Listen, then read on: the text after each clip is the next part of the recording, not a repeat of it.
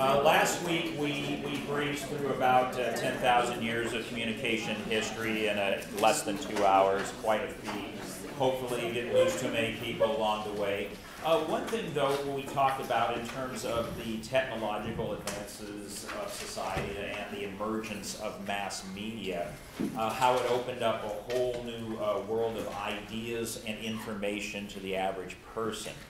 What we haven't explored up to this point is how the mass media also provided the means for a revolution in how people were entertained. And obviously, anybody who uses media today knows that a good chunk of the time you spend with media is being entertained. So it's an important question to explore and to look at some of the roots of that as well. Now, in the early years of civilization, what passed for entertainment was probably pretty basic. Think about maybe prehistoric tribes sitting around a fire, maybe telling stories, telling jokes, maybe as they progress in their own civilizations, coming up with songs or performances. But very simple and very intimate in those settings.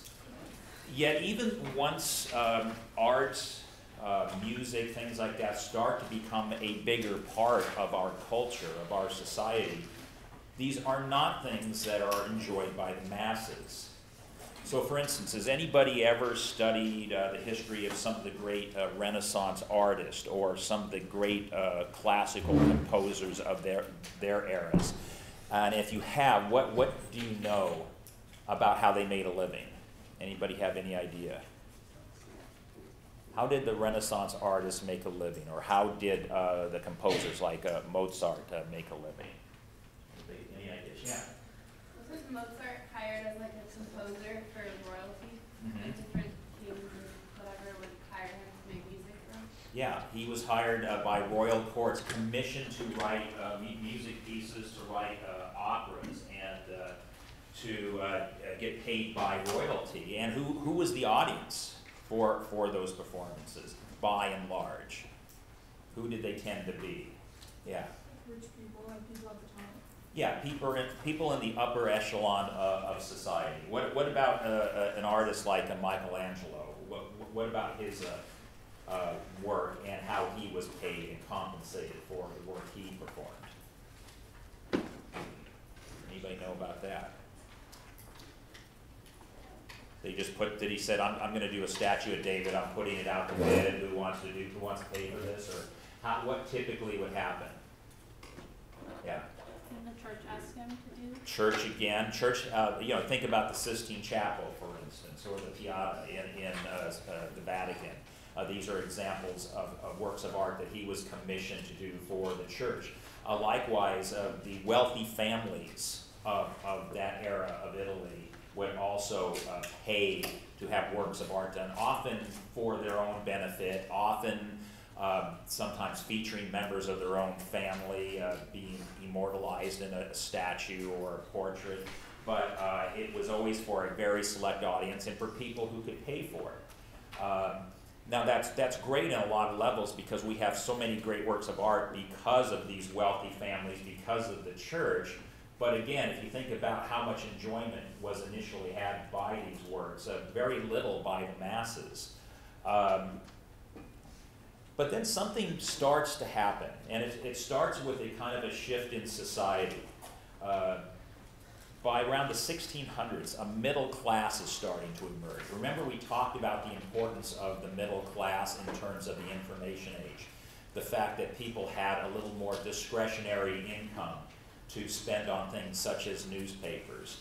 Well, the same thing is happening in various Western civilizations in the 16 and 1700s. For instance, places like London, where taverns are very popular. You can't really see that too. Let me flip this light down.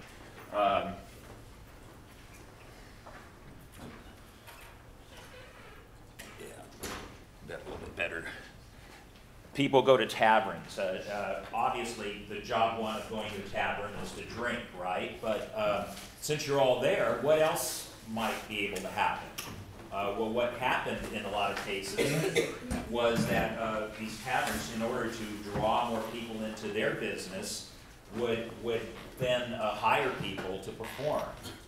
You know, somebody is playing a guitar or some other string instrument, singing songs, singing ballads, while the patrons enjoyed beverages. So it became kind of a business model. People actually had time to go to taverns now. Again, this is the concept of leisure time, which wasn't really a concept in previous generations, but now suddenly was. Likewise, this is a poster for a vaudevillian show in both America and in Europe. Vaudeville, you know, song and dance, burlesque, those kind of things were starting to take off. So there was definitely more entertainment options in terms of what people could have in terms of the masses. But again, it wasn't mass entertainment. You had to actually travel to your local pub or go to a vaudeville show to be entertained. You know, it wasn't something that was mass distributed. And it's also important to point out at this juncture too, in terms of the entirety of the entertainment artistic world, who's making the money? We talked about Mozart, for instance, composing operas for royal houses and performed by these opera singers. They tended to be as entertainers at the upper echelon of the pyramid, so to speak, in terms of their lifestyle, how much they are compensated. Okay, because why? They're working for royalty. Obviously, they've got a very nice job and they've got a very nice payday. If you're working in a tavern, if you're working in a vaudeville act, how much money do you think you're going to make? Very little. You are definitely, in terms of the entertainment food chain, you are at the bottom. The people who perform for royalty, for the higher reaches of society, they're the ones making the money. The artists, the opera singers, those kind of people, all right? So, something else is going on too. We talked about the printing press. The printing press is the first thing that really starts to change things in terms of artists, their compensation levels, who fits where on the scale of success. For instance, prior to the printing press, books were still written. But can you name an example prior to the printing press where any writer made a successful amount of money, made a important amount of money by writing books? Can anybody think of an example of that prior to the printing press? Why not? Why did some of the great writers prior to the 1400s not make a good living off of writing books? Yeah. Not many people had access to books. Right. To make money from books, you have to be able to sell those books, and if they are hand written and hand copied, it's not going to be a very successful business venture. Now you get to the 1800s, and you have people like Charles Dickens, Mark Twain, who do something that no writer in history had ever done before this time, which is become wealthy in their own lifetime. Become wealthy from providing entertainment. This is unheard of for writers. And this is what's happening. Both Charles Dickens and Mark Twain made fortunes off their books.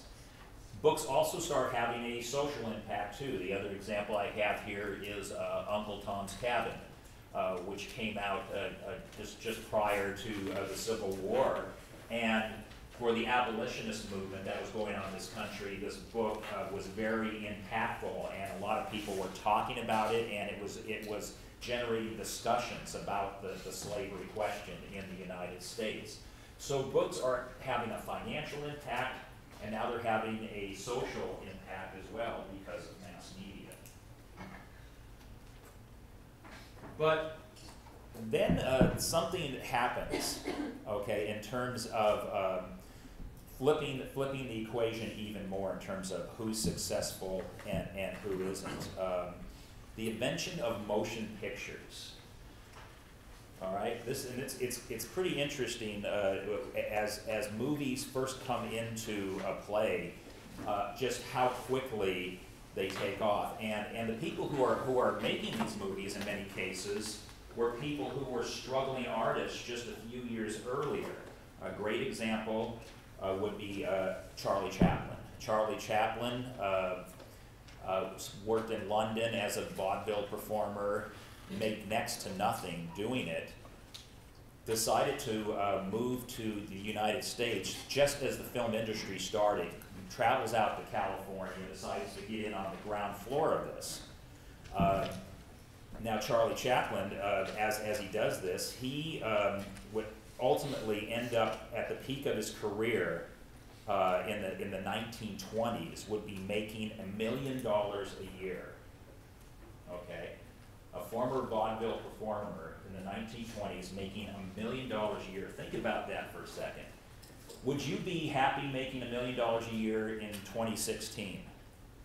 I would be delighted to be making $1 million a year. Not likely, you know, on a professor's salary, but that would make me very happy to do that. Think about it now in 1920 terms. That's almost 100 years ago. How much money that was a year. And he's making it just by making movies and creating these whole new audiences. So think about, for instance, what this means in terms of, remember we did the simplified model of the social world. We have the social world in the middle and the different media aspects around it, the media audience, product, technology. This technology of movies, think about how it disrupted, helped to disrupt, just like the printing press did, helped to disrupt what was happening in terms of society. Think about it in terms of the pecking order of who's making money and who's not making money. All right? People who used to be tavern performers, people who used to be vaudeville performers, now through motion pictures are having the opportunity to become very wealthy. People who were the high end of the echelon, talking about again the opera singers, the classical composers, the people who had the best paying jobs in entertainment, now they're closer to the bottom. They're moving down the list because they're getting passed up by these other people. And what's the key ingredient that is making these movie performers, and then later as sound recordings come about, it's making popular musicians more successful than, say, the classical or operatic musicians. What's the key ingredient here? Yeah. A larger audience? A larger audience, a mass audience. The thing that didn't exist before, and without its existence, you have a certain pecking order to what kind of entertainment is successful, what kind of entertainment only makes you peanuts. Now, the entertainment that used to just make you peanuts can be distributed on a larger scale. And the ability to distribute that on a larger scale is suddenly going to make some people like Charlie Chaplin very, very rich. And you can see it marked in society too. There was, I think in one of the articles I assigned for last week, there was a reference to a study that sociologists did of US periodicals, US magazines over a period of time. He looked at two magazines in particular, Collier's and the Saturday Evening Post, two magazines that were very important and very well read in the early 1900s. And he looked at these periodicals over a 40-year period. And it was interesting what he found out. And think about this change in terms of what you see when you pick up magazines today. At the beginning of this 40-year period, the stories and profiles inside these magazines dealt mostly with business leaders and politicians. Their coverage of the arts and entertainment, for instance, usually was very brief, and it focused mostly on people like opera singers, sculptors, and concert pianists. Okay, but they weren't very many of those anyway, but when they had arts features, that's what they had in. 40 years later, these same magazines, it was the artists and entertainers that were written the most about. And more specifically, it was the heroes of popular culture rather than high culture. We're talking about the movie stars, the popular singers of the time, and even the baseball players, okay? How did baseball players get into this? What was the technology? Okay, because baseball's been around a long time. But suddenly, as you get into the 1920s, 30s, and 40s, baseball players suddenly become very well paid, obscene amounts of money for that era, and including lots of endorsements. What happened? Yeah. I feel like with radio, you can hear about players like Beebout and how well they were playing. Right. Again, here's a sport that's been around a long time. Here's a sport that's popular in America, but prior to radio, if you want to know what's going on at the game, you have to be in a position to go to a ballpark, which means typically you have to live near an urban area where there is a baseball team and be able to go and watch them. But for average people in the rural areas and just in general, baseball is not something they can tune into every day. Now all of a sudden, with radio, it changes that entire dynamic. What you have going on now is a situation where you can learn the players' names. You can learn, all about, what kind of heroes, they are for their team, and really get into it. I did a study unrelated to any of this once when I was in college, looking at old periodicals, and I was looking through the New York Times, and I remember seeing a big giant half-page ad for this new rookie sensation, Joe DiMaggio, who's touting the benefits of drinking milk.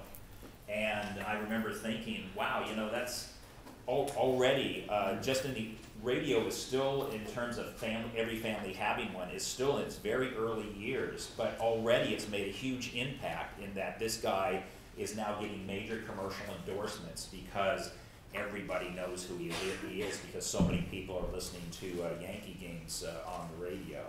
So it's pretty interesting. And it's also interesting to think about what an explosion electronic media was to the whole entertainment system. Thomas Edison, for instance, was still conducting his film experiments, motion picture experiments, in the 1890s. Okay, think about that. In the 1890s, he's doing experiments on motion pictures. Yet by 1922, that's only 32 years later from the time he's doing these initial experiments, about 30 million Americans saw a movie at least once a week. So what you have is a situation where there is no industry. 32 years later, it's a major entertainment industry. 30 million Americans saw a movie at least once a week. And 25 years beyond that, going to was it like 1947? By 1947, movie attendance had jumped to 85 million a week. Anybody have any theories of why that happened? Why did movies explode the way they did? Why did a world that was dominated by print suddenly just go bonkers over this new technology, motion pictures, and in such a fast and big way? Why was the success so immediate? Any theories on that? Yeah. Wasn't it like during the Depression, like movies were a great way for people to like kind of escape reality? I think that's in terms of the rising popularity, absolutely. When the Depression hit at the end of the 20s, it certainly was a great escape mechanism. That's definitely true. But they were spiking even before then. I mean, we mentioned Charlie Chaplin, right? In the 20s, when before the Depression, was making $1 million a year off of movies. Why did they just catch on like wildfire? From a mass entertainment standpoint, what did movies provide that was different? Think of the different things they provided. Yeah. Well, it provided more of a visual experience. Because I remember the first film that was ever like shown to people was a train coming down the train tracks. Yeah. As the camera, and people jumped out of the way because they thought something new, and it was something that people had never experienced before. So it was exciting to. And that's something to consider for a moment. What he's saying there about the fact that when people saw this footage of a train coming at them, it wasn't a 3D movie, and yet the reaction was to jump back. It really drives home the point of how new this experience was. We take it visual mediums for granted in our era, but then it was something so foreign that people actually had a physical reaction to it. Yeah. It probably became more popular because the printing press and all those books and stuff, you needed to be literate and be able to read. But the movies and stuff, you can just watch them you didn't need to be that educated as far as language to watch it and enjoy it. Yeah. Yeah, if you couldn't hear that answer, she's saying that literacy factors into this too. Obviously, literacy was on the rise in this country and others throughout the 1800s, but as we enter the 20th century, we now have a new entertainment form that doesn't require literacy at all. It's something you could go to if you have a friend or a family member who isn't literate. You could go together and you could equally enjoy what you're watching because it doesn't require you to read anything or make sense out of some kind of text. You just have to take in the visual experience. What I thought I'd do now, just for about 10 or 15 minutes, because I think it's kind of a fun way to put you in the mindset of a movie audience then, is to show you about 10 or 15 minutes of a Charlie Chaplin film. Okay, Charlie Chaplin was a master at silent films. There's a reason he made so much money. Not only did he typically write all of his movies, he starred in all his movies, he directed his own movies, he wrote the scores for all his own movies. He was a one-man entertainment machine, and he had a really good sense of comic timing. So I want you to watch, I'm going to play just the beginning of one of his classic films. I want you just to watch it from a couple of different perspectives. First of all, I want you to imagine that you are an audience of the time to whom movies are still a relatively new thing. You're coming out of the world of just books, and now you're entering this new visual medium. I want you to look at it from that standpoint, and then I'd also like you to think about it from your standpoint as modern 2016 audience members, what you note about the silent film techniques of that era and how they're different than what you're used to in today's entertainment marketplace. So think about it from the standpoint of what it would be like to be in that position then, and then how it's different than what you're used to in this era. Some of your reactions to that would be, again, the two ways I want you to look at this was the mindset of somebody who'd grown up with nothing but books for entertainment, and now you have this new art form, so to speak, that can entertain you. It's visual. It's completely different than anything you've experienced before. Moving pictures. What's your reaction to that? Yeah. I feel like when people were reading books, that obviously allowed for their imaginations to form, but when you have movies, it's like their imaginations are coming to life. Mm-hmm. You can see them visually now. Okay, so it's working a different part of your brain, definitely. What else? What do you think looking at this would be so impactful? What else would be so impactful in terms of trying to think of it in terms of an entertainment source? Yeah. A lot of the jokes that he made were timeless. Like when him arguing with a guy who didn't realize was much bigger than him. You still see that in movies today. Mm-hmm. Yeah, the physicality of the comedy, because again, this is before the ability to record dialogue as you're filming. That the soundtrack's added in later. So the silent film era requires, particularly again, if it's supposed to be a comedy of any sort, or even a drama, but it requires a certain physicality to really translate what's going on, because you can't tell jokes. You have to perform jokes. That be visual humor, and And also, emotions have to be sometimes a little larger than life too, to really drive home the point of what you're trying to accomplish in the film. Any other reactions on the first question regarding its perception, how it would have been perceived by audiences of that era? Yeah. It's kind of a mixture of everything, because you're reading, because it's silent film, so you're reading dialogue. You have music and you have images to look at, so it's kind of like a sensory overload kind of a thing, Yeah. probably at that time, Yeah. because you never really had all three in one spot before. Yeah, appealing to multiple senses and different senses than that people are accustomed to. Yeah. Ironically, it was almost kind of fresh to watch it because, like, I've seen more movies than I can count. You saw what? I've seen more movies than I can count. Okay. So it was almost as fresh. It was fresh to see something so different. Yeah, which that answer kind of is a good transition into the second part of this question, was as modern entertainment audiences, how does this strike you as different or the same, but how does it compare to what you're used to in terms of entertainment? Yeah. I think the humor from this movie was definitely more innocent and clean than nowadays. And I think it takes more for us to laugh. I feel like back then you would see that and everybody would burst out laughing. And today we have more sense. So more innocent time, and the plot and the humor reflects that. It's very gentle.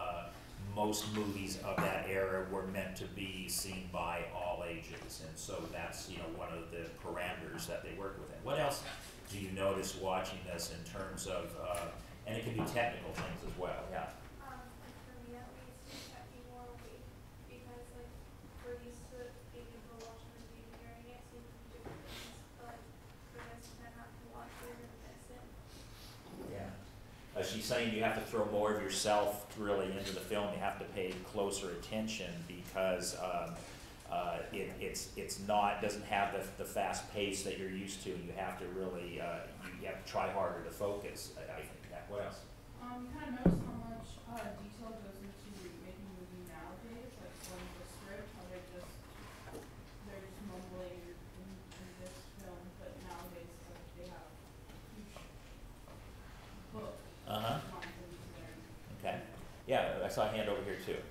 Yeah, I think to add on what you were saying, like it also takes a lot for us to be loud now. So now you can put in monsters and dinosaurs or whatever with special effects, but in that movie, like, the set is so simple, you don't really need much. Yeah. You mentioned, if you hear that about that we are harder to impress in terms of the wow factor these days because special effects are just off the charts, and here it's a very simple production. What were you gonna say? Yeah. There's like more room for your own personal interpretation because it's not like completely straightforward, like what's happening and everything compared to like Yeah. Talking about the technicalities, like you said, all of the shots are from the same angle. Nowadays, you cut back and forth to person's face during the dialogue, and it's all just one steady shot. All of the edits are the same. Yeah. That's something I notice as well, being from the world of video production, that fact that so much is done in what we call post now in terms of quick edits and effects and music and what have you, and so much of what's done here is done in front of the camera. You think about what Charlie Chaplin had to do to choreograph every one of those scenes. Yeah. I kind of disagree with that actually, because I think this kind of shows how much film hasn't changed in the sense of how moments are captured and camera angles and just the general laws of filmmaking. This is kind of when they were created and developed, and they haven't really changed since then. So I think this is a good example of how it began and how it has stayed since. Yeah. And there can be an argument for that as well in terms of, like, you talk about rules of framing and shots and different types of things. An example I use, for instance, going to television, which we'll talk more about in a second, is everybody's familiar with I Love Lucy, right? This sitcom of the 50s, one of the first really huge sitcom. It was the first sitcom to be filmed and the first show done before a live audience and done with a 3-camera setup, which is still the basis for many sitcoms today. So this technique they came up with in the 1950s is still the basis for many live audience sitcoms. I saw a hand up over here now. Going off of that point, I also noticed that the music from that movie totally went with what was going on in the film, just like it still does today. Yeah. Yeah, remember we talked about media codes last week, and that great example of Charlie Chaplin, who wrote the score for this, using that media code of the score to let you know what kind of things you might want to be feeling at that moment and where the story is going. Okay, good comments. Any other comments? All right, so we talked about the impact of film, and again, this was really the first big breakthrough of the electronic media entertainment age. But the next one was close behind, radio. Already referenced how radio turned sports stars into multi-million-dollar players. But let's talk more about radio and why it was particularly impactful as an entertainment device. It's important to point out that the development of radio, which again the early experiments for radio were around the late 1800s, and then radio in terms of something you could have in your home really started to take off in the 1920s, and by the 1930s it was really a very dominant medium. So thinking about the fact that as radio is developing, concurrent to that, the phonograph was being developed. Recorded music that you could play, that's when in the late 1800s, early 1900s, they developed the flat disc format, which would become the format that would be used all the way through the 1980s as the dominant music format. But yet at this point, even though there were records that you could buy, records were not taking off at the same level as radio. Radio was exploding, the trajectory for recorded music much slower. Why do you think that might have been? Why was radio the right device at the right time? Yeah.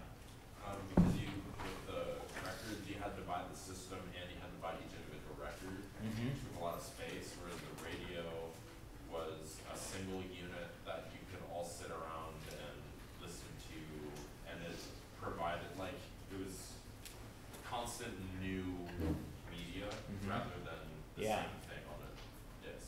Yeah, and the cost factor is really important that you brought up. The fact that this is a one-time purchase, okay?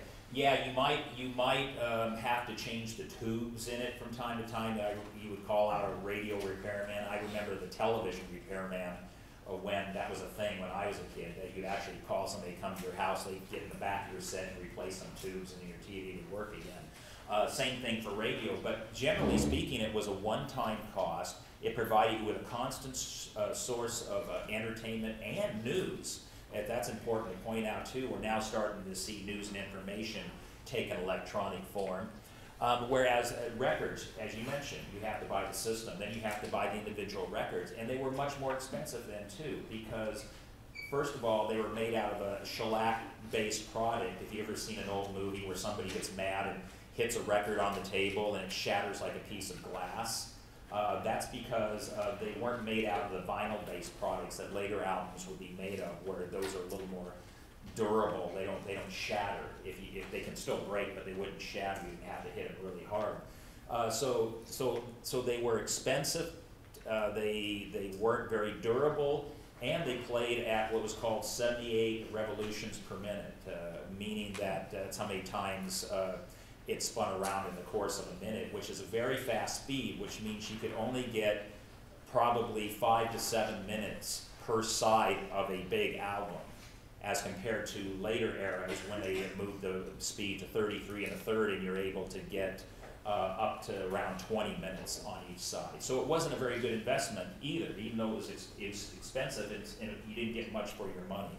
So radio was a much more sane form of entertainment for the average family, especially as you go into the Depression, when people really have a lot of problems with discretionary income and with being able to spend money on things, you know. So radio allowed them to be entertained and not have to spend a lot of money. It's also important to point out about radio that in terms of its development and its impact, beyond the entertainment factor, as I mentioned before, news and information is now being carried on radio. For instance, when Charles Lindbergh became the first person to fly a plane across the Atlantic, radio stations across the country were giving regular hourly bulletins on what they're hearing from all the tracking stations about where he is and how he's doing. So people were, in a sense, able to follow that journey live. Franklin Roosevelt, the president who was there for much of the early explosion of radio, he developed what became known as fireside chats. He would give weekly radio addresses, and because people tended to be sitting next to their fireplace listening to the radio, that's where the name came from. And that's impactful too, because it's something we don't really think about, that until radio, most Americans did not know what their president sounded like. Think about that. You would have never, when would you have had an opportunity to hear the president's voice? Only if you went to a rally someplace. Again, typically in a larger urban setting would you even have that opportunity. And suddenly, you have a president who is able to talk to Americans every single week. And it created this sense of intimacy with a lot of people where they feel like they knew their president. So this is a whole new dynamic in politics in terms of using media to try to forge relationships with complete strangers. So we talked about the fact that 85 million people were going to the movies every week in 1947. That same year, 93% of US homes had radio. So put it in another way, in an average week, Americans in 1947 were spending roughly 200 million hours a week with movies and more than 3 billion hours a week with radio. And again, think about, this is 1947, just push the clock back 50 years when neither of these things existed. And think about how much of our time as a society they were now taking up. That's a huge sea change in terms of how we spend our leisure time. But shortly after 1947, both radio listenership and movie attendance fell off. Does anybody know why? Why did they skyrocketing crazy amount of time people spent with radio and movies, and suddenly a decline? Any guesses? Yeah. Television. Television, yeah. Television was the next big disruptor in terms of technology. So let's take a quick 5-minute break, and then we will pick up with the impact of television and then move things along to the internet. Okay. I'd like right now to, before we get talking about the next 2 parts of this discussion as we bring our travel through time of entertainment and also just communication in general and bring it up to date. Before we move forward with that, I wanted to take a few moments, since the theme of today is media entertainment, to have you tackle these 3 questions right now. First question, name a product of mass media entertainment that has had an impact on your life. It could be a movie, it could be a piece of music, it could be a book, it could be anything that you feel has had an impact on your life. So what is that, and why? Why has it impacted you? How has it impacted you? The second question, some believe that mass media has made entertainment more democratic. We've talked a little bit about that in class, the fact that anybody can access, for instance, the internet and learn things and be entertained by things. Others, though, say it is dumbing down society. You've heard that argument as well. What do you think? Is it making entertainment more democratic, or is it dumbing down society? Give us your opinion on that question. And third, how has the internet improved our lives? Also, how has it harmed our lives potentially? Okay, so quickly write down some answers to those three questions. Like always, I'll have you break into small groups to share your answers with each other. Then we'll hear what some of your answers are in a larger class setting. So go ahead and write down some answers. Okay, so the first question was, name a project of mass media entertainment that has had an impact on your life. Who would like to share some of the things that have made an impact on your lives and maybe a little bit about why? Who wants to get that one going? No one? No. I think like social media like Instagram, Twitter, this is what we talked about because you like see the good in everyone's life, so you don't like you kind of shake your life like, oh, they're not having as fun as them because like their lives are perfect on their Instagram, but Okay. it's just how they make it look. So social media as a whole has had a big impact on your life. Okay, that's a good answer. What else? Yeah. For me personally, I put like having like easy access to music all the time. So like I find like whenever like I have free time, I'm always listening to music, and I feel like that is like really impactful on my life. And I'm assuming a lot of other people also. No, I can relate to that. I'm that way. I've got a ridiculous music collection at home that I never get to listen to, but someday. Yeah. I feel like movies have really impacted my life, especially when I was little. You know, little girls, they always want to watch those Disney movies and be like Disney princesses.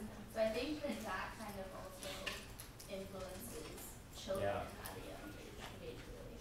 That's a really good point. A lot of us grew up with the Disney movies, and I've had students in other classes write papers about some of the mixed messages, particularly that women might get from some of those older Disney movies. So you know, it's a really interesting thing in terms of things that shape our perception of the world. What else? Impactful things. Media, entertainment has been impactful in your life. We all have them. Let's hear a few more. Yeah. When I saw like Pulp Fiction or like Reservoir Dogs, because then they were like this type of movies, and then I saw that, I got it. You were what? I saw that, and now it's probably my favorite genre of movies. Okay, so it got you into a whole kind of movie that you hadn't paid much attention before. Yeah. This one's a little darker, but music definitely helped because throughout middle school and high school I was clinically suicidal. And my well-being trend never really helped.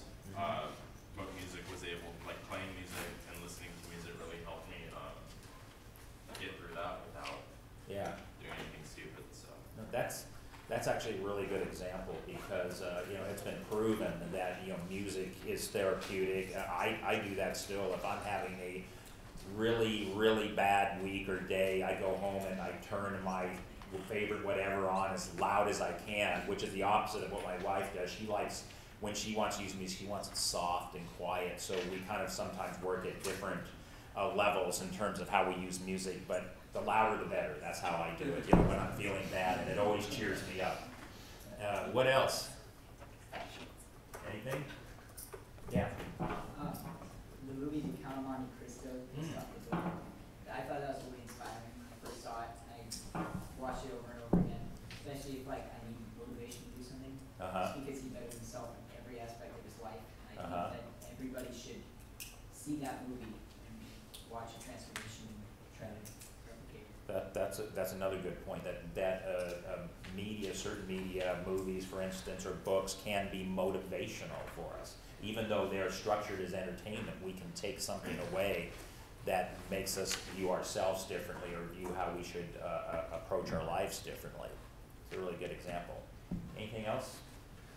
Okay, well, let's go ahead and then move to number 2. Some believe mass media has made entertainment more democratic. We talked about that in the first part of this lecture today, the fact that mass gives more people access to things that they didn't have before. You say it's dumbing down society. What's your opinion on that question? Yeah. I guess like in a way you could say it's dumbing down our society just because like people become really dependent on their phones instead of like thinking for themselves. Okay. What else? That increased media attention is taken away from other important aspects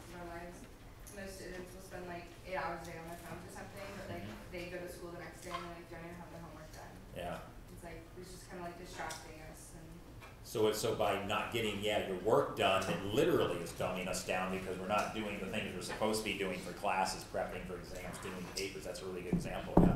I think in a way that's like pretty valid because a lot of people will abuse the technology privileges we have, but I think it's also like the advancements and everything that are going on are also helping us like with other kids.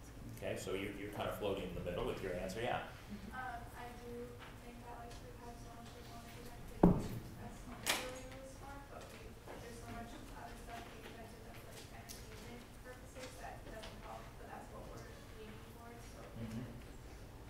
Okay, yeah. I think that it's made us both like democratic and has dumbed us down because it's like allowed us to contribute more ideas and opinions on different topics, but it's like dumbed us down to the point where we're so reliant on our phones and laptops and all our technology that it's sort of cut us off Yeah. from reality sometimes. And to that point, we've also talked about how, for instance, social media is now influencing news content. So sometimes stories are getting covered because they're big on social media, but maybe they're really not that important, yeah. I took dumbing down as more like if you take something, or if you take people who have bad or dumb ideas and you give them a platform to spread these bad or dumb ideas to a lot of people, then that could be a cause for some bad things. That's an interesting point, and kind of relates to something I've said before in classes. I always say the greatest thing about the internet is anyone can use it. The worst thing about the internet is anyone can use it. So, you know, I can see exactly what you're talking about. It gives a voice to everybody, but sometimes some of those voices you kind of prefer didn't have a platform or a forum, yeah. Anything else on that question? All right, let's go to number 3 then. How has the internet improved our lives? And this is kind of related to some of the answers we just heard. How has it harmed them? What ways has it been a positive thing for you, having been really the first generation to grow up entirely in the internet age? How has it been a benefit to you? How do you think it's been a hindrance? Who wants to tackle that one first? Anybody? It's there with you every single day. You all have it here in this room with you. How's it hindered?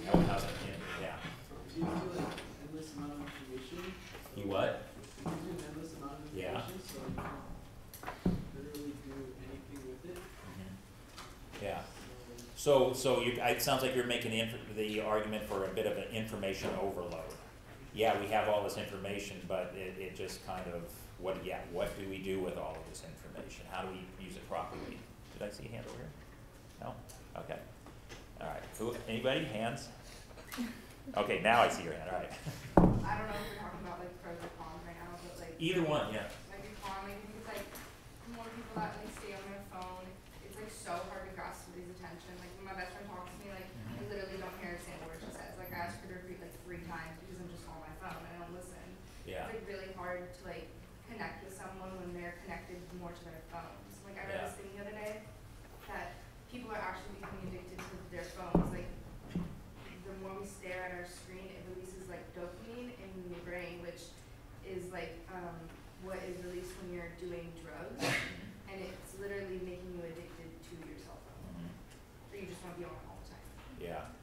Yeah, and that's a really interesting point too. I experienced that in my own life, and that my wife has completely adapted to the iPhone era, and whenever we go anywhere, she's constantly through the speaker in the car. She has it on speaker, and she's constantly on the phone, constantly taking calls, making calls. Once it took me about 45 miles to tell a 1-minute story, because every time I would start telling the story, a call would come in, and I get pushed to the side, and so it's been a source of friction sometimes on car journeys. The fact that people do get so plugged into it. Yeah. I think this really just has to do with this generation that's made parenting harder because like you guys didn't grow up with this, but now it's part of our lives. Yeah. But like it won't be the same for us because when we have kids, it will be the same like part of our lives, but it's like That's a really good point, the fact that you have a whole generation of parents, my generation of parents, who are experiencing all these forms of media that didn't exist, and we're trying to figure out proper usage, proper blocks, you know, what's right, what's wrong, and just really fumbling around trying to figure it all out. And then, yeah, like you said, with possibly you're going to have a much better handle on it when you become parents, because you have gone through all of this and are going to be much more savvy to some of this. Yeah.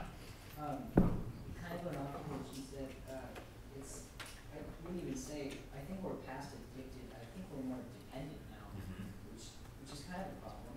That we're dependent on media. Yeah. Go ahead. For me, it's bad because, you know, sometimes I'll do something embarrassing and my friends will record me and then post it and I don't know about it.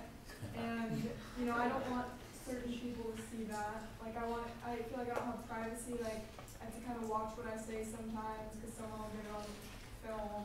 Yeah. And, or my mom will post really ugly pictures on Facebook. Yeah. And I have to beg her because she's older. Well, she's not. She's like, but. She doesn't feel like she doesn't understand how Facebook works, so she just thinks she can post these terrible pictures all the time. Yeah, I'm not a big fan of being tagged on Facebook. That's not one of my favorite things. And by the way, because we do talk about this a lot in classes, the fact that you have to be really careful, as you mentioned, about what you're doing, who's taking a picture, because it could end up online, and of course the whole concept that you got to be careful with your page, because if you apply for jobs, employers will try to look at your page and see what kind of stuff's on there. So all these things you have to worry about. And I remember saying one time, well, you know, yeah, I'm glad I didn't have to worry about that when I was in college. And then, lo and behold, about a week later, somebody tags me on Facebook. They found an old photo of me at a party in college and scanned it and put it on Facebook. So I'm like, oh, come on. You know, so even tough stuff that happened 30 years ago can come back to haunt you. Yeah. Well, I feel like a lot of people are talking about like the negative aspect of it, but I think like there's still a lot that is like good about it. Yeah. So like I think of like it provides a platform to connect like the entire world, you know? So like I think of like the terrorist attack like in Paris, and how like there was so much like support and like love like being spread around, and like there's so much potential like to connect everyone like in an international sense. Like it can be like an amazing thing. Yeah, and to not only connect, but to actually interact. I think that's a really key thing about the internet. There was a term coined in the 60s by a media scholar. The term was the global village. The fact that television, in his theory, was going to start turning us into a global village, because we can see things from all over the world. And I think he was partially right, but the one thing that was flawed in that theory at the time was, yeah, we could see things from all over the world now, but it doesn't mean we're necessarily interacting. Now there's this ability to interact through the internet, so I think the concept of a global village is much more realistic today than it was in the television era. Okay, any other questions? I mean, any other answers, I should say. Yeah. All right. Well, let's move back to where we left off, which was talking about television coming in the late 40s, early 50s, and becoming a huge disruptor to a media world that had already been significantly disrupted less than 50 years earlier with the creation of motion pictures, and then shortly after that, radio. So now here comes television, which is kind of doing things that both motion pictures and radio was doing in terms of providing visual entertainment, but also starting to provide you immediacy as well. And it also, in disrupting our mass media entertainment world, it created a whole new galaxy of stars, people who weren't reached before. In fact, a lot of the people who became the early stars in television were already working on radio. They had radio shows, and they decided to move those shows to television, and in some cases with tremendous success. I mentioned Lucille Ball earlier, and I Love Lucy. This was a classic example. You know, who's seen at least one episode of I Love Lucy? it's pretty amazing that a show as old as that, and yet still almost everybody's seen at least one episode. Yeah. Wasn't it also groundbreaking because it was the first multi-racial couple to be? Yeah, and that's true too. Absolutely. We'll talk more about that when we talk about the media and ethnic groups and stereotypes. That's a really key moment in that you had a Cuban as the co-lead in this show. But more importantly, like for Lucille Ball in terms of the entertainment aspect, she had a radio show that was very similar to what she put on television. Now, she was moderately successful on radio, but wildly successful on television. Anybody who's seen an episode of her show or multiple episodes of I Love Lucy, can you tell me why she was so suited to the medium of television, this brand new medium? Yeah. She was very quirky. She was like the first TV character who was very quirky. It was a mix of slapstick, her voice. It was like something that went on. So she was very relatable, but also someone to look up to. Yeah, what were you going to say? I was gonna say, like, her voice is kind of rough. Like, just listening to her voice, it kind of gets a little annoying. But like when you see her, like her facial expressions and like how she acts and stuff, it makes it like, I don't know, it's easier on the eye than it is on the ear. Okay, yeah, and let's talk about the visual aspect in terms of what when you think about, for those of you who've watched multiple episodes, when you think about what would be considered classic Lucy moments, what kind of comedy is she known for? Is she known for telling jokes? What do you remember? If you remember anything from any of the shows you watch, what do you remember? Yeah. She always makes a fool of herself. Yeah, and usually we've talked about this with Charlie Chaplin, in a physical way. That's why the show still gets shown around the world today. It's why it was so universally shown at the height of its popularity, is because you could translate that show into virtually any language and people would still get it, because the jokes weren't about certain things happening in American society as much as they were about ridiculous situations and a lot of physical comedy. And all the most famous bits, I was thinking of the one that gets played a lot where her and her friend Ethel are working on the candy conveyor belt. It's physical comedy.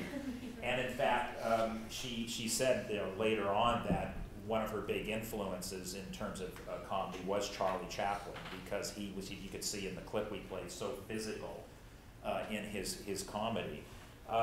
So this whole new medium of entertainment exploded, and it became so big, again, using I Love Lucy as an example.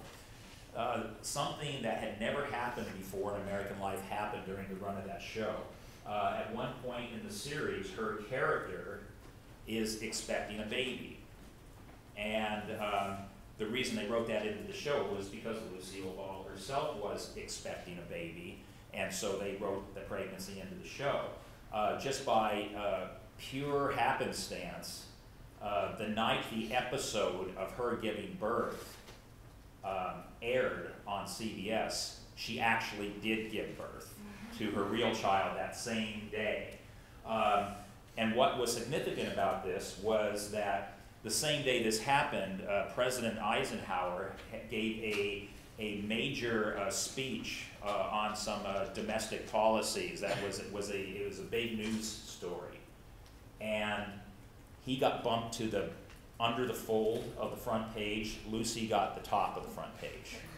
Okay, that had never happened before. A president had never been topped by an entertainment figure. And so it's significant, because I would argue that probably happens on a regular basis now, doesn't it? In fact, it would, if it's a battle between Charlie Sheen going crazy doing something and President Obama giving a speech, probably Charlie Sheen's going to grab the top part of the newspaper. That's the kind of world we live in now, and this was the first time something like this had happened. Television was also making inroads into, again, social impact as well. The other picture I have up here is Edward R. Murrow, who was a well-known broadcaster who made his name on radio, broadcasting from London during World War II.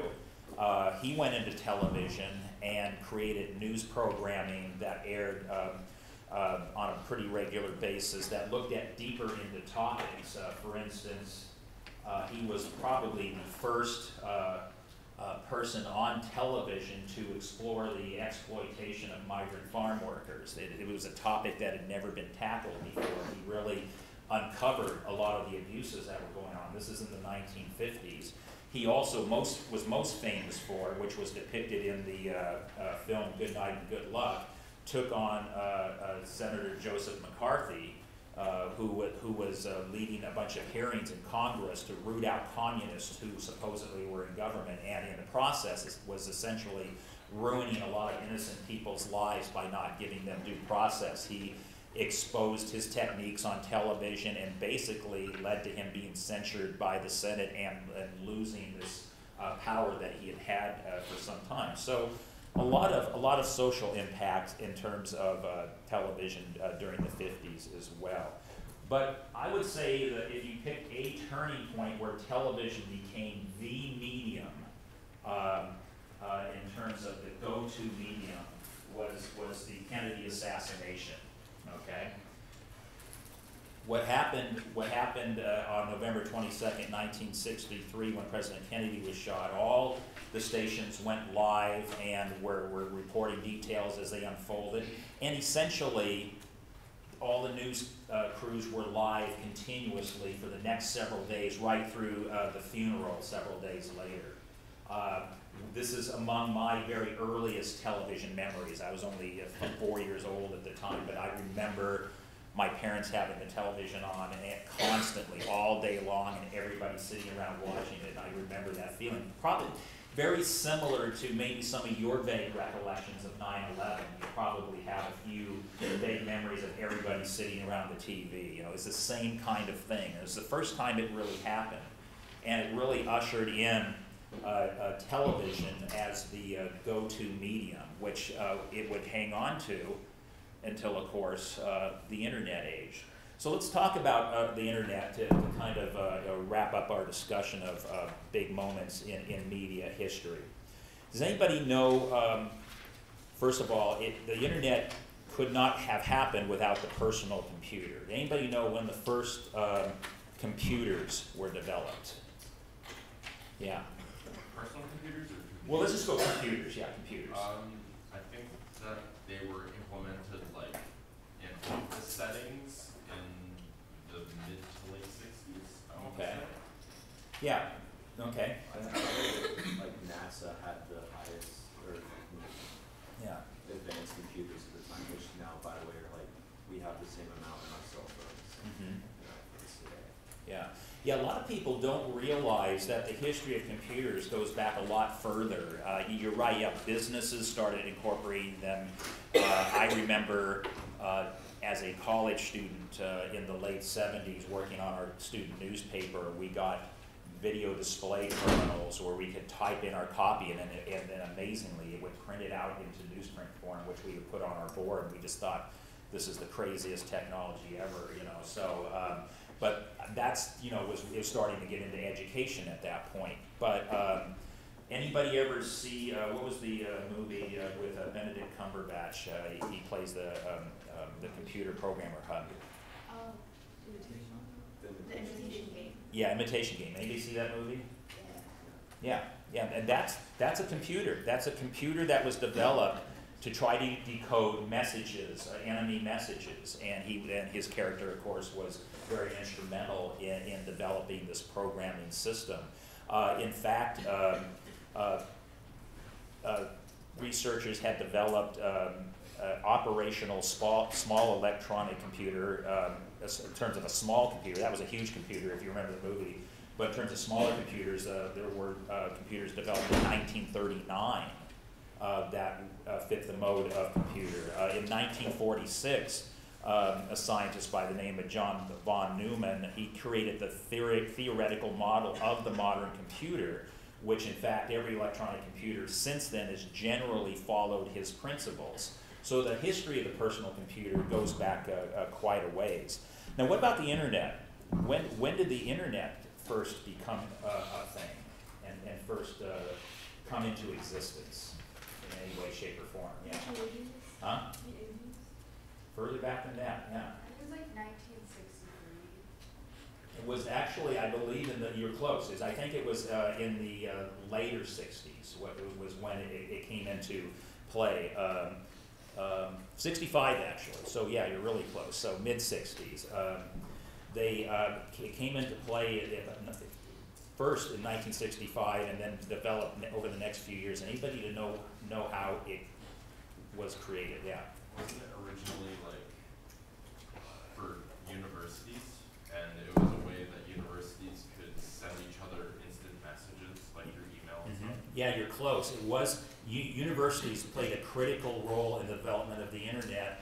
It was actually an idea of the Department of Defense. It was a government idea because in that era, we were still in the so-called Cold War. And there was a lot of concern that what if we got into a war with the Soviet Union? What if there was a nuclear attack? What if the enemy tried to knock out our communication systems? All they would have to do was blow up some key towers and facilities, and they could essentially wipe out our ability to communicate. So the government said, what if we could come up with a decentralized form of communication that wasn't in one place, that could move in different directions? And that's when they turned to universities and said, hey, can you help us with this project? So by 1969, this 4-year-old program had signed on first UCLA and Stanford, and then they added the University of Utah and UC Santa Barbara. So they were the original universities to take part in this experiment. And again, the whole idea was a decentralized communication system. And I remember that's one thing that my college professors got right. They used to talk about in the late 70s that someday you're going to read the newspaper online and you're going to do all this business online. And it actually came true. I'm always amazed when an instructor predicts something that actually happens, because I also remember my school teachers in grade school promised me that by the 1980s our entire country would be metric. And so obviously that didn't happen. More often than not, these predictions don't come true. But the reason college professors knew about this is because it was the talk of the university system, these experiments that were going on, and they knew something big was coming someday. They didn't know what form it would take. Obviously, it did need the critical component of the personal, affordable personal computer. And of course, most of us know that story. That's with Steve Jobs and Steve Wozniak working in Cupertino, putting together something in their garage. I'm sure mocked by their friends for spending all this time on this project, but would lead to that just a few short years later, after they're working on this project, in 1983, there were already 3.5 million personal computers out there in the market. And it just continued to explode and explode until by the time you get to the mid-90s, it's more common than not for people to have a personal computer and internet access. Of course, a much different thing then. And again, most of you probably don't remember it. You may not even been born when your parents got their first computer. But the thing I remember about my first home computer, that it was completely amazing to me that, first of all, that it had 5 gigabytes of storage on it. Wow. How is that even possible? Of course, what the typical flash drive have now, probably like 160 gigs or something, but 5 gigabytes, and we were amazed by that. And then the thing called dial-up modem that you use to get your pages. So you would click on a internet page, and then you'd watch it slowly come up on your screen. And then within about 5 to 10 minutes, you would have a page. And wow, that's just amazing. Can you believe that you could actually load a page from someplace else in under 10 minutes? Crazy. As I mentioned before, now if it takes longer than 2 seconds, we get pissy. We don't like that. It's taking too long. Why isn't the page up yet? Okay, so that's the start of what became the age that we're living in now, the internet age. And again, I find it really fascinating that for all of you, that you are the first generation to grow up exclusively in the internet world. And again, it's just second nature to you. It's just part of who you are. Do you think about, and this is what the question, this last question was about, do you think about the subtle ways that it impacts in your life? That again, it's always been there, so it's not like me where I go, wow, I used to do this, now I do this. It's always been there for you, yeah. Yeah, like for me, I feel like the internet is sort of like the new parent, sort of new parenting technique. So I remember when I was a little toddler, my dad would take me to work with him. He'd just sit me down at one of like the old, like the big old beige computers that still have the dial, and I'd play like Nick Jr. online while he worked. Yeah. And that was just like my thing. Like I did that until like it was 3 o'clock and I get to go home. Yeah. Yeah, it's interesting in the applications it's had in terms of parenting. Yeah, I remember as a child being told to go watch cartoons on TV. You know, that was the electronic babysitter for me, but now it's just gone a whole nother level, hasn't it? I have a 2-year-old granddaughter, and her mom, when they're traveling, when they come to visit us, for instance, or they live in Chico, so if they come to visit, she's got her own little mini iPad, and I load movies on there for her, so that as soon as they get in the car, they give her her iPad and she can watch some Disney classic, you know, Finding Nemo or something during the drive, and then she doesn't make a fuss. And I'm like, wow, you know, that wasn't even a thing. And it's really, it wasn't even a thing when my kids, my oldest kids were younger. This is something that I noticed several years ago as well. When our oldest kids were just little, and I'm talking about early to mid-90s, and we go on a family trip, say Disneyland. I'm sure a few of you have been on those kind of trips. You know, the long car ride down the always beautiful I-5, you know, going to Los Angeles, right? And in those days, it would turn into a bloodbath sometimes, because you know, kids are sitting next to each other for hours at a time. There's a lot of punching, there's a lot of yelling. There's me driving, threatening to pull the car over, and then you're really going to get it if you don't be quiet. And then suddenly one year we went on one of these trips, and I noticed it's quiet. I have one person listening to something on, you know, on their phone, like music or an iBook or whatever. You know, they're listening to something. Another person's texting. Everybody's got their own personal media now, and are virtually ignoring each other. And I'm just driving in silence. I thought I would like that, but after a while, I was a little concerned. Like, is this really what I want? Is this really a good thing? Maybe it would be nice to have an occasional slugfest in the back seat with the kids. At least they're interacting, right? Have you had experiences like that in your families, where it used to be one way and now it's very different because of all the media toys you have now and the ability to access entertainment from anywhere, including driving down a freeway? What have been your experiences with that? And what do you think about the whole concept of whether that's a good thing or a bad thing? Yeah. At least when I was younger, I mean, like grammar school, like earlier grammar school, nobody had a cell phone still. Yeah. So it was really cool when somebody has, when that came out right away after probably 6th grade, you know, and like that was the cool new thing. But now you go around and you see middle schoolers and they all have cell phones. It really freaks me out a little bit. Yeah. What else? What are your thoughts on how technology has individualized us? It's made us more individualistic. Yeah. I think we have a younger brother, and he got a phone younger than we got a phone, just because it's like changing over the years. And I think it made him more spoiled. Okay. Like we didn't have it when we were that young, so it's like we had other things to do, but now he's more spoiled because of all these. Yeah. Of course, I was the oldest of my brothers and sisters, so I always felt my younger brothers and sisters were more spoiled than me. And I think that's the lament of every oldest child, right? Yeah. I think it's a maturity thing too. So like,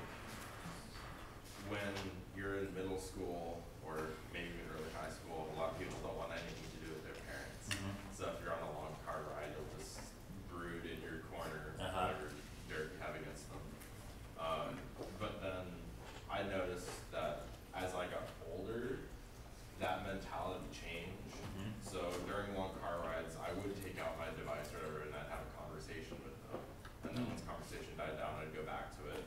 And then, you know, so I think it's a maturity thing and being able to interact like that. Yeah. Anybody else? Thoughts about how the internet has changed your relationship dynamics within your family or with your friends? Yeah. Sometimes I feel like it's vice versa. Like when I try to hang out with my mom, which is like a lot because just have different schedules. Like when I try to sit down with her sometimes, like she's just so sucked in by my phone. Like we get in fights about it. I'm like so mad. I'm literally sitting in front of you, being ignored right now. Like me, it sounds like me and my wife. We have the same arguments. Yes. It's annoying. She doesn't get it. You know, she's like, oh, I'm sorry. And it goes back to it. I'm like, what? Yeah. It blows my mind. Yeah. I think when you're in person with somebody, it can definitely serve as a detriment. But let's say like you've been away from a family member for a long time and you haven't seen them. When you have something like FaceTime and you get to use that, that's even more personal than a phone call. Yeah. And to where you get to talk to them there, like I'm sure probably like week 4, week 3 now, like some of us have probably FaceTime, like our grandparents or our parents. Yeah, and that's a really good look at the flip side of things too, you know, because I agree like 100% with those last 2 answers, because again, I get in many battles with my spouse over her ignoring me in favor of her phone, and at the same time, we use the computer to talk to our granddaughter when she's not visiting us, you know, so like several times a week we'll be having conversations with her. And things that my grandparents, I had grandparents who lived several states away when I was growing up, and they could not do with me. You know, phone was not the same. Occasionally a phone call, but just being able to see the facial expressions, I think, is cool. And also just staying in touch with people. I find with social media, I'm reconnecting with old friends or staying in touch with relatives from different parts of the country that I never would have without social media. So that's a really good argument on the plus side. Yeah. Yeah. I definitely agree. Like FaceTime has been like super important in my family. My dad works overseas, so like I can't just call him. So we FaceTime like in the morning, like when it's the reverse time zone. So we FaceTime like twice a day, and then I can hear him and see him, and it's like nice because otherwise we wouldn't be able to talk. And like when I was living overseas as well, like my stepmom would FaceTime and they could see the dogs. So it's been like really good in our family. Yeah. We can stay connected and see each other, especially through the dogs. Yeah. So I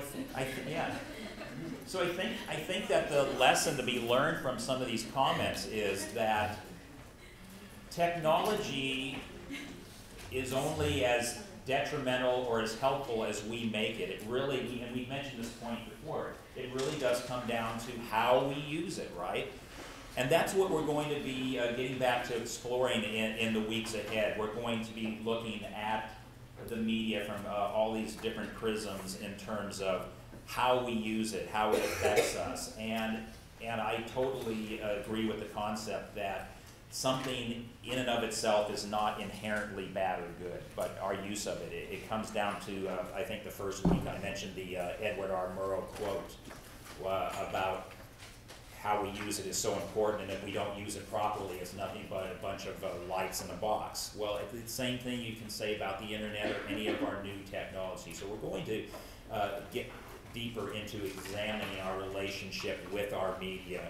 So along those lines, our readings next week, we're back to the textbook, and it's going to be chapters 2 and 3 in the textbook, where we'll be examining both of the concept of corporate-owned media as well as media in terms of context of politics and political influence. So see you in 1 week.